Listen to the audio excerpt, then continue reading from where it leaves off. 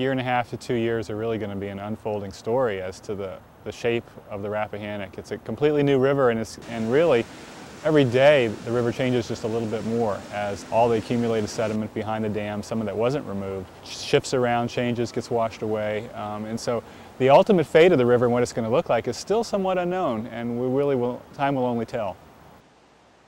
The biggest thing to be revealed from the breaching of the dam was the 1854-1855 crib dam that had been buried under the water and the mud for so many years, and is remarkably intact.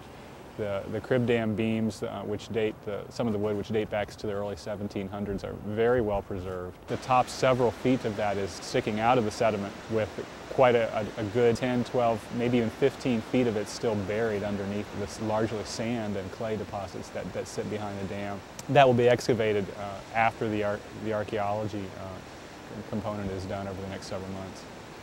But one of the first things we've seen is that the historical channel of the river has been restored.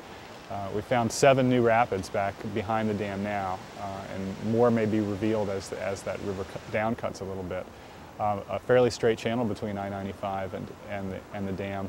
Once the rest of the dam comes down, however, a lot of that could shift around because the river is a very dynamic place.